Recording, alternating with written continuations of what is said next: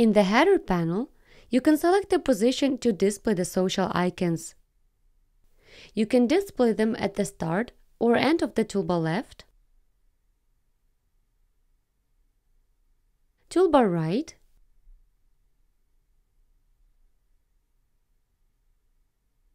navbar,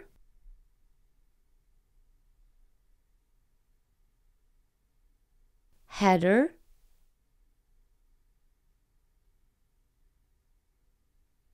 or dialog area,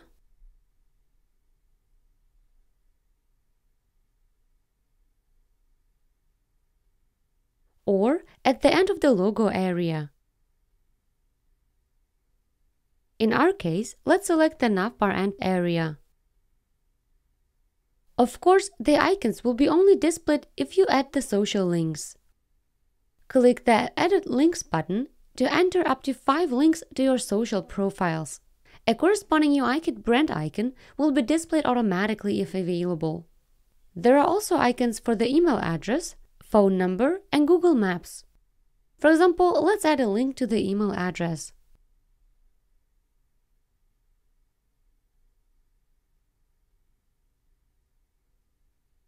Optionally, you can open the links in a new window